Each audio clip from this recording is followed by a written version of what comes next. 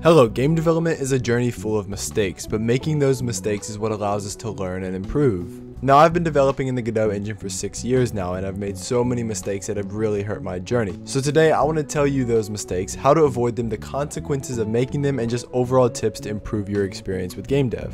This video is jam-packed with information, so subscribe to help other aspiring game developers, and let's begin. Okay, so of course organization, planning, and feedback are so important, but I want to keep those out of today's video because I'm sure you hear those all the time. So starting it off with the first mistake that's very common is doing it for others. Now, what do I mean by this? Well, people all the time, including myself, say be sure to focus on the target audience. And while this is a true statement, I don't really like it. Yes, I understand how it can be important if you're trying to sell or market the game, but even to this day, I don't think like that. Instead, I think of what would I personally like in this game, and I work to create a game that I personally would love to play.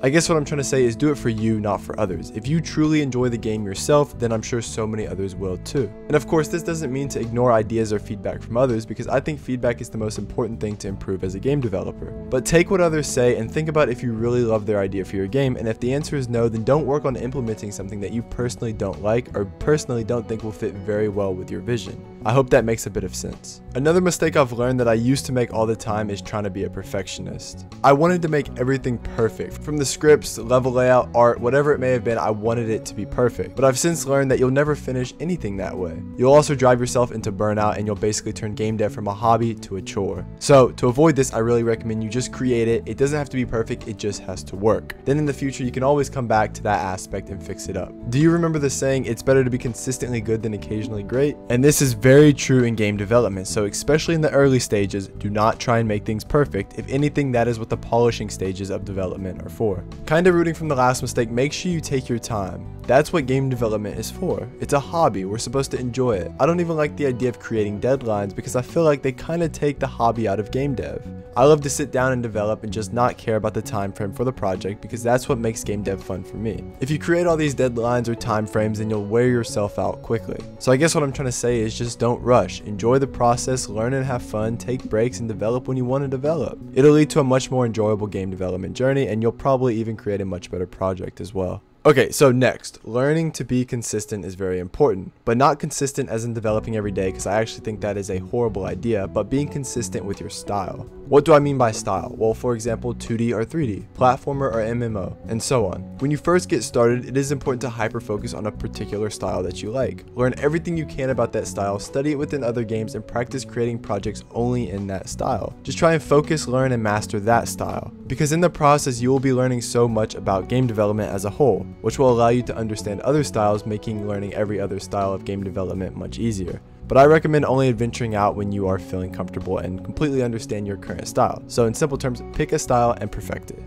Kinda staying on the same page as styles, another huge mistake I've made throughout my journey is not focusing on my art style. But I just didn't care about it. I loved to develop the project, but I just wasn't good at creating art. And even to this day, it is still holding me back. For example, I'm working on a project right now, which I'm looking forward to sharing with y'all very, very soon, but the only thing holding me back is the art. So I've stopped developing my personal project and decided to fully focus on improving my pixel art for a few weeks.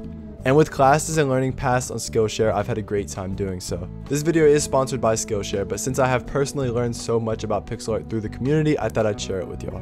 If you don't know what Skillshare is the largest online learning community for creatives with thousands of classes led by industry experts across game dev, marketing, programming, design, art, audio, productivity, and more.